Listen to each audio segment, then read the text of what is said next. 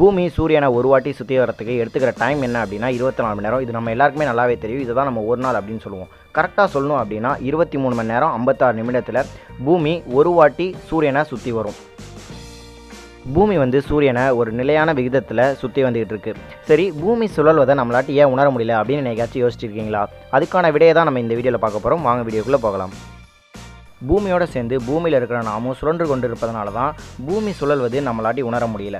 இப்போ ஒரு எடுத்துக்காட்டாக இப்போ பறக்கிற விமானத்தில் நம்ம இருக்கோம் அப்படின்னு வச்சுப்போம். பறக்கிற விமானத்தில் இருக்கும்போது நம்ம கண்ணை மூடணும் அப்படின்னா நம்ம எந்த இடத்துலையும் நகராமல் ஒரே இடத்துல இருக்க மாதிரி நம்மளுக்கு தோணும்.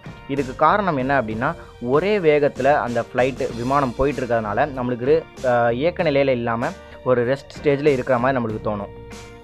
விமானத்தில் உள்ள ஒரு பணியாளர் உங்களுக்கு டீ கொடுக்குறாங்க அப்படின்னு வச்சுப்போம்.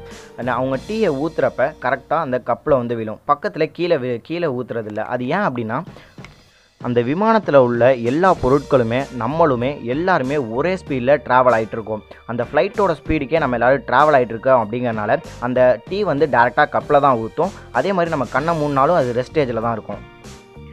அதே மாதிரி தான் பூமியோடு சேர்ந்து பூமியில் உள்ள அனைத்து பொருட்களும் சுழன்று கொண்டிருக்கிறது. நாமும் பூமியோடு சேர்ந்து சுழல்வதனால தான் பூமி சுழல்வது போல் நம்மளுக்கு உணர்ச்சியே இல்லாமல் இருக்கும். இப்போ நீங்கள் ஒரு காரில், அதாவது வாகனத்தில் ட்ராவல் பண்ணியிருக்கீங்க அப்படின்னு வச்சுங்க. ஒரு சீரான வேகத்தில் கான்ஸ்டன்ட் ஸ்பீடில் நம்ம போயிட்டு இருந்தோம் அப்படின்னா அப்போ நம்ம தண்ணி குடிக்கலாம். தண்ணி நம்ம மேலே சிந்தாது, கீழே ஊற்றாது. அதே ஒரு மேடு பள்ளம் இருக்கிற இடத்துல நம்ம ஸ்பீடு மாற்றி போகிற இடத்துல தண்ணி குடித்தோம் அப்படின்னா அது கண்டிப்பாக கீழே தான் ஊற்றும்.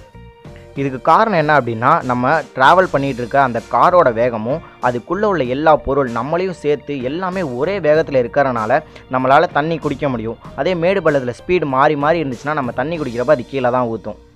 இப்போ கான்ஸ்டன்ட் ஸ்பீடு, அதாவது ஒரே மேடு பள்ளம் இல்லாத ஒரு இடத்துல கார் போயிட்டுருக்கு அப்படின்னா திடீர்னு பிரேக் போட்டோம்னா நம்மளுக்கு ஒரு ஃபோர்ஸ் மாதிரி க்ரியேட் ஆகி ஒரு பக்கமாக போகும்.